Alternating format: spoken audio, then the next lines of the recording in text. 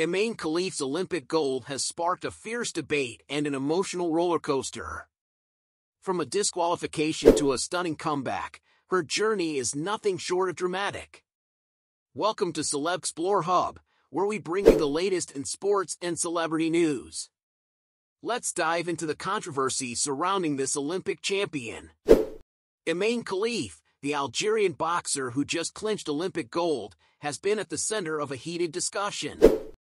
Last year, the International Boxing Association, IBA, disqualified her from competing in women's events due to a problem with chromosomes. Medical tests indicated that Khelif might be biologically male, leading to her being banned from competition. However, the Olympics allowed her to compete as a woman, citing her passport, which identifies her as female. Khelif's coach, Georges Cazorla, recently revealed more details, admitting that the test showed a problem with hormones and with chromosomes, suggesting she might have XY chromosomes, which are typically male. This poor young girl was devastated to suddenly discover that she might not be a girl, Cazorla shared.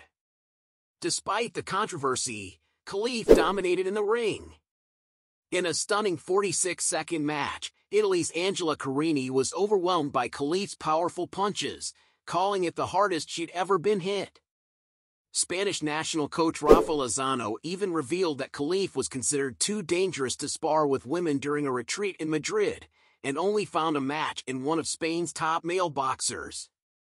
The International Olympic Committee, IOC, has faced intense pressure to reconsider its eligibility rules. Despite the outcry, IOC President Thomas Bach defended Khelif's participation, stating, "Women should be allowed to take part in women's competitions, and the two are women." However, the IBA condemned the inconsistencies in eligibility at the Paris Games. Khelif, now a national hero in Algeria, has responded to the criticism, saying, "I am a woman like any woman. I was born a woman, and I have lived as a woman." She has also filed a legal complaint against online harassment, calling it a fight for justice, dignity, and honor. The debate over Khelif's eligibility has sparked conversations about fairness and inclusion in sports.